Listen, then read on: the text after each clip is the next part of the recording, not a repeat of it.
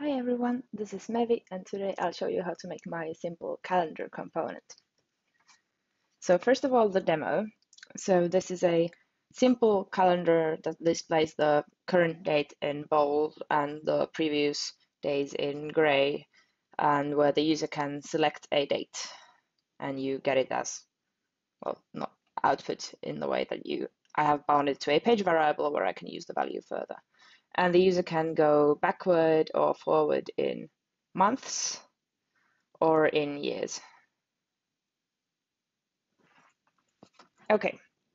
First of all, I'll show you a bit of this logic here.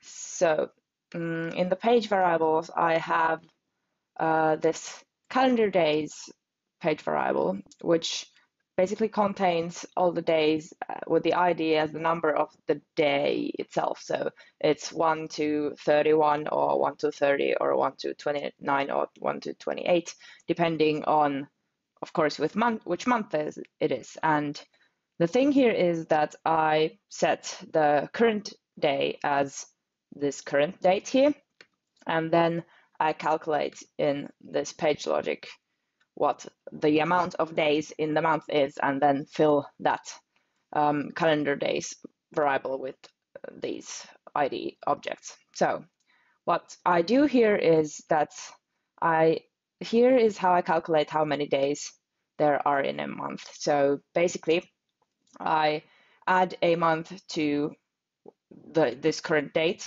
and then I see, well, compared to this current date, how many days were added. And from that, I get how many days there are in this month. And then I generate a range from 1 to whatever this number was. And then I make a list of objects with it by converting the list of numbers, like so, to objects. All right. Then I think I'll get to constructing. So how this is constructed is that there are two containers where the lower container is this where the days are repeated, and the upper container is where the user can switch months. So first I'm going to do where the days are repeated. So there will be, this is the outer container, this is calendar days. And it will be a horizontal container that wraps its children, because the days we want the days to wrap neatly like so. Inside it, we have this, first of all, we have this current month's days, which is going to be repeated with calendar days. And we want this to be, the width of this container to be 1/7 of the parent container.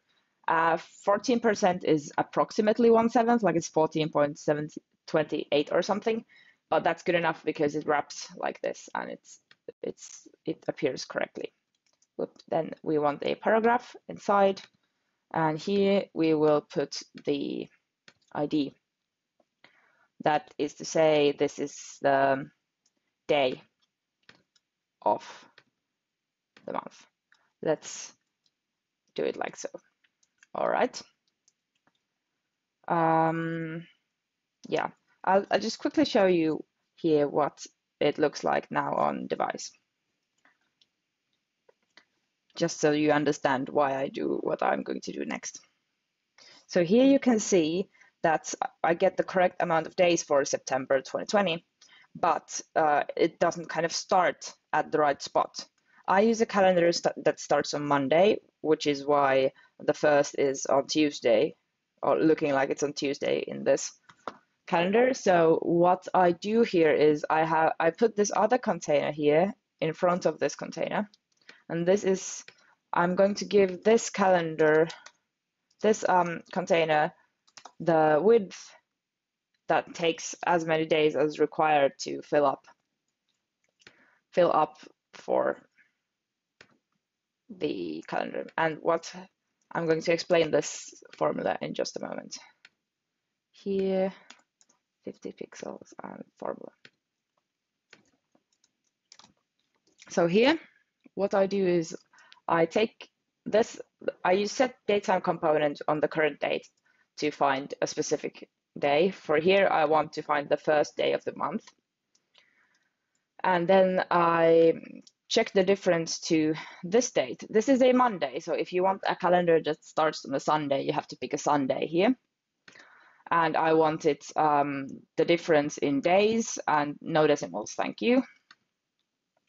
And then I floor it, because if this, otherwise this can be negative if the user has scrolled past this date. And after that, divided by 7, and then times 14%. So what this does is that if it is a Monday, the result of this will be 0. So 0 times 14%. So it starts at like the first position. And if it's a Tuesday, it's going to be 1. So it takes 1 slot further, and so forth. All right. So just to show you now that it's all correct. Yeah, now it starts at the right place. Okay, then to do some of the styling, I'll first do the text weight on this one. So I want to bold the current date. And I've done this by, I'll just take this and explain it. I have done this by comparing here. So I take the current date. The current date is basically here just to represent what month and year the calendar is at, but it also has, of course, a day. And then I replace the day with the current ID here. I don't care about the time. Yeah, I don't care about the time, actually. Like here it was. So then I compare it to the current day and only on the day level. And if it's the same, then it's bold because it's today. And if it's not, then it's going to be just regular. And the other thing that I do is, well, this has another part of it, but I will just explain it and show later more. So text color. So first of all, I'm comparing this date to the current day, the repeated current to the selected date. So if the user has clicked on one of the days, if the user has, then it's going to be a blue shade. If the user hasn't, if the date is before today, it's going to be in gray. If it's not, if it's in black. You can modify this as you like, just showing how it can be done. All right. And right now, I should then have, yeah, now it's colored correctly. But the select date doesn't do anything here yet, because other than colored if I select here, because I haven't done the action here. So this is fairly simple. So if the user taps on the container, we just want to set the selected date page variable to be in the day that was clicked, which is done by so. All right. Now that that's done, we will do the month selector.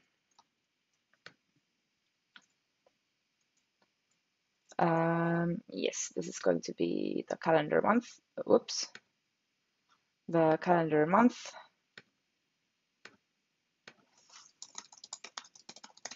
Container, and it will be a horizontal container. And I want it to align items on the opposite sides. Because of this alignment, well, I will just first put one container and one paragraph inside, and then one more container inside this container, because this is kind of going to be an icon align container. It will be backward icons. Backwards, I'm not sure.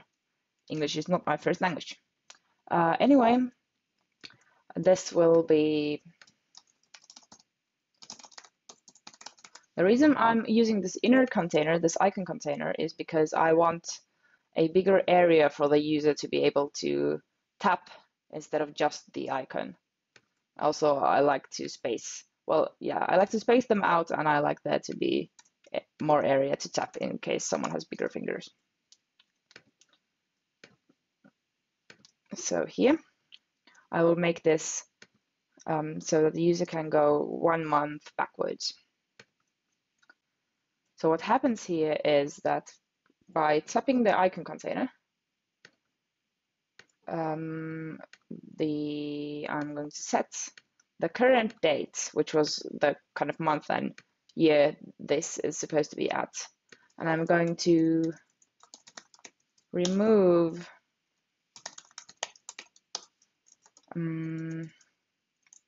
a month from it, like so. Simple as that. And then now that I've configured this ready, I will just paste it again. Yeah, this needs to be also a horizontal container. And this one will become the one for years, backward in years. You. Here. And that I just need to edit this to say years. That's it. Whoop. And then I take this whole backward icon thing and I paste it next to here, and just switch these icon containers around. Okay. So since we want this to go forward, I will change this to be add duration. And same with this one.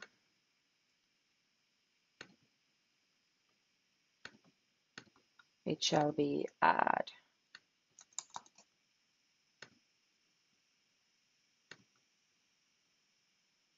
And then the only thing we need to do is, well, first of all, we will style this just to have a little bit more font weight, and then format the current date to just say the month and year, like so. Have I done something wrong? Why isn't it aligning like I wanted to? Let me just check. Oh, yes, here. All right. Now, if I'm looking at it here, I should see everything working correctly, unless I've forgotten something. Oh yeah, the border styling. Borders here. So I've set this to be so that there's always borders, but you just can't see it unless it's selected because it's the same color as the background. You can edit this as you wish. So it compares that if it's the selected date, then it's blue. If it's not, then it's white.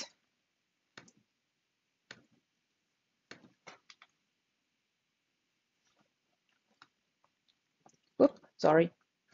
I was looking at my phone already. All right. So now this is how you make a very simple calendar component where the user can select a date. I'm hoping to show you also a calendar where you can kind of display data, so you can see, for example, appointments available at a certain date, but I didn't yet find a way to have that very performance optimized. The switching of months and years got quite slow, so I'll still look into that and I'll get back to you. If you have any further questions, you can find me on the forums. See you next time.